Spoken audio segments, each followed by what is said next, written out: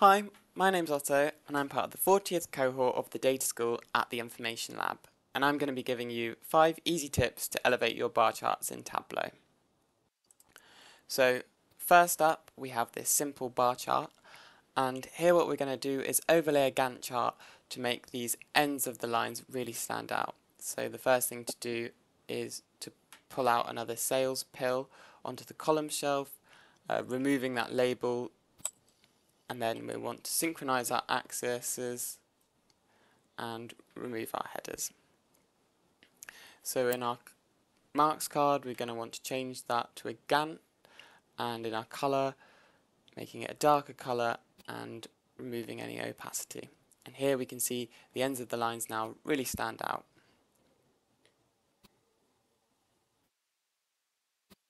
So tip 2 is when you have a couple more categories. So here it might be nice to do is compare them to the average. So you can see in our analytics pane we can pull out an average line and put that onto table, and then what it might be nice to do there is to see whether things are above or below the line. So I've got a calculation that does that, put that onto colour and change it to discrete. So now you can see we're comparing which of our products were above the average and which were below.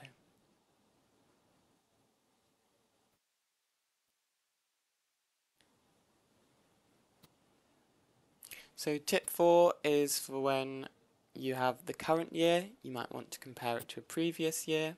So here we're going to instead now take a reference line and put that onto cell view. So changing our value from current year to previous year because we want our Gantt lines to be the previous year and our bars to be the current year. And then we can put our current year versus previous year onto the colour, which will show us whether we've improved or got worse since the last year.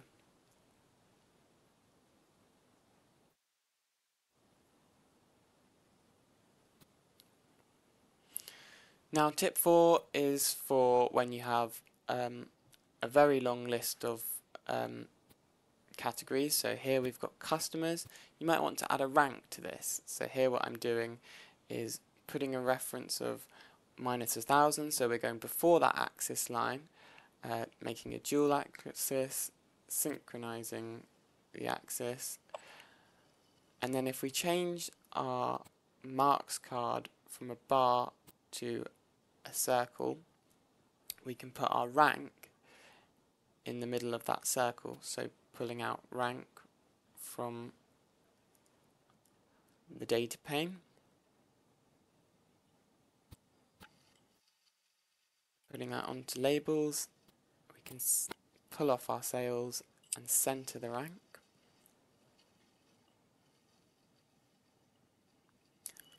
And here it might be nice to highlight the top 10 products. So I've got a calculation which is our top 10 customers by sales, pulling that onto colour, and here you can see we've highlighted the top 10 customers.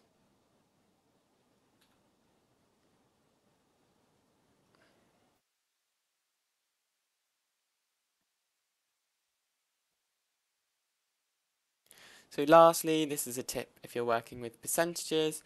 You might want to show a reference line for where 100% is behind. So if we add 1 onto our column shelf, that will be representative of 100%. Swapping that round so it goes behind our percentages, making a dual axis. We can synchronize that axis and remove the headers. Also, we want to fix this axis from 0 to 1 because we only want to go up to 100%.